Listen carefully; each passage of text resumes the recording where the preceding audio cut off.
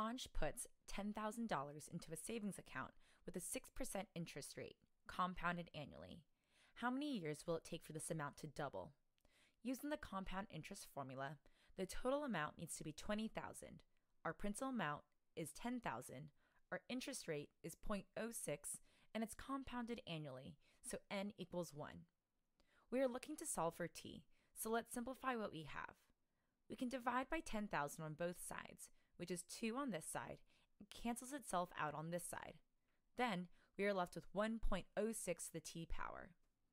In order to solve for t, we can take the log of both sides, so that log of 2 will equal log of 1.06 to the t power. And if we use the base of 1.06, this will cancel itself out. That means we are left with log base 1.06 of 2 equals t. Next, according to the change of base formula, log base 1.06 of 2 is equivalent to log 2 divided by log 1.06. After typing this into a calculator, we can round our answer to the nearest whole number to get 12. This means that it'll take about 12 years for the money in Anj's saving account to double.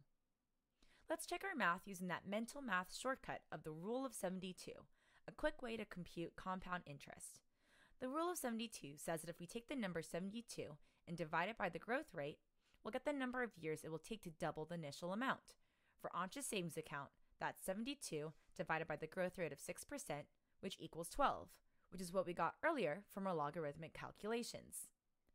Now you know how to solve for how long it will take for a savings account, or anything that has exponential growth, to reach a certain amount, using logs and specifically for doubling initial amounts, the rule of 72.